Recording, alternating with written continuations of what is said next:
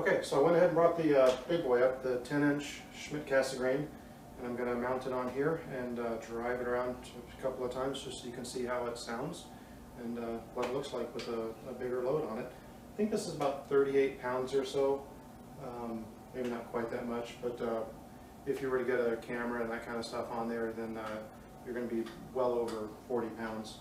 So what I have here is the 21-pound counterweight that comes standard with the mount when you buy it. I also bought an extra 11-pound counterweight. One thing that's kind of nice about these counterweights I've noticed is they've got the compression ring on the inside, and it gives you a really good feel when you tighten that down. It feels like it's very well locked.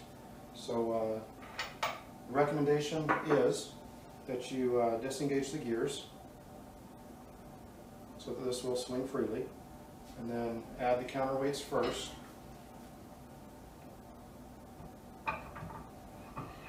This is the 21-pound. This is the 11-pound.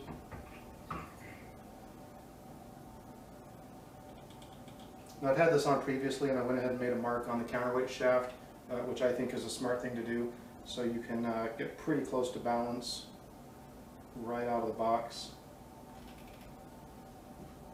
Toe saver, pretty important. And that will swing free just like that. And then I'm going to go ahead and lock the gears.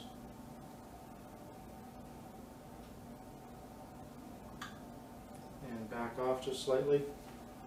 And then I've also made a mark on the declination plate up here and the dovetail of the Schmidt Cassegrain, just to get me pretty close to balance. It'll be off just slightly because I don't have the diagonal and dew shield and all that kind of stuff on there too, but that'll get me pretty close. So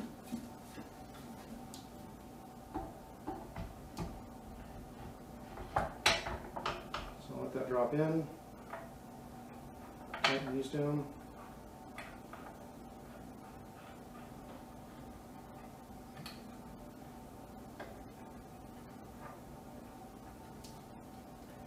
Hold on to that just to make sure until I get that other one tightened down. I think I'm still off just slightly. Yeah, that needs to come up just a little there.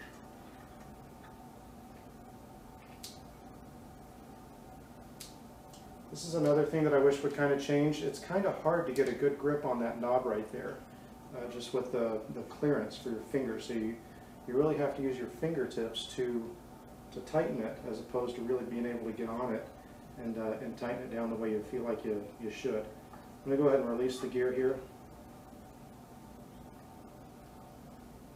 Now it does, once it swings away from this portion of the mount, you can get a better grip on it if you need to.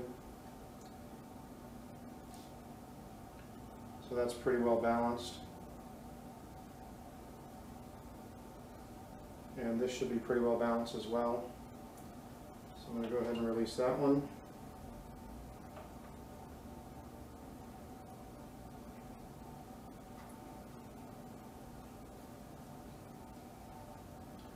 And now if I put it in pretty close to any orientation, it should stay pretty well balanced. Yeah, this one's still off just a little bit.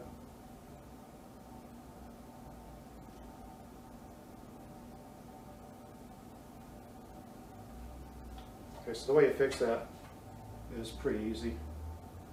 Just going to engage this again.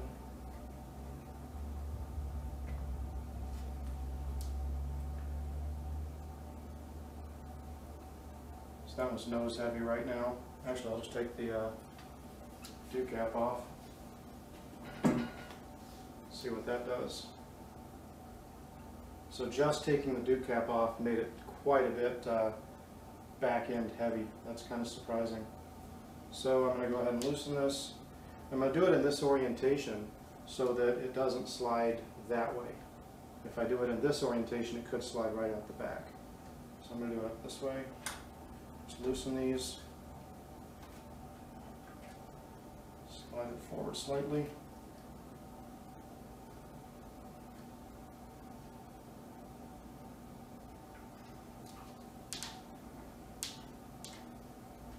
back down.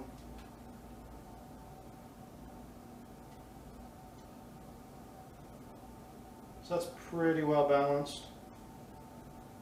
Maybe just very slightly back end heavy. So I'm going to go ahead and engage the gears, because I know everyone wants to know how it sounds. So engage it, back off, it's tight. I gauged that one, backed off, and it's tight. The hand controller. I don't know if you'll be able to see this or not. So I'm going to set it to speed 9 just by pushing the 9 button. And away it goes.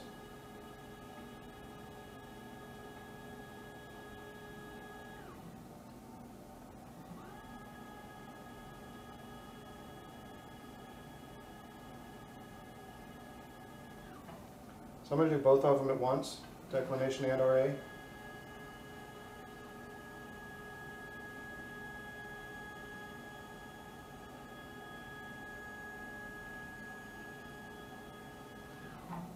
Sounds pretty good.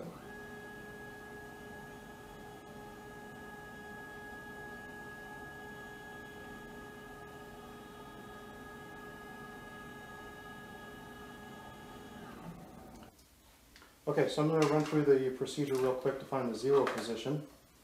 Normally you can just release the gears and eyeball it or make a mark. I think the option in the hand controller is actually pretty good.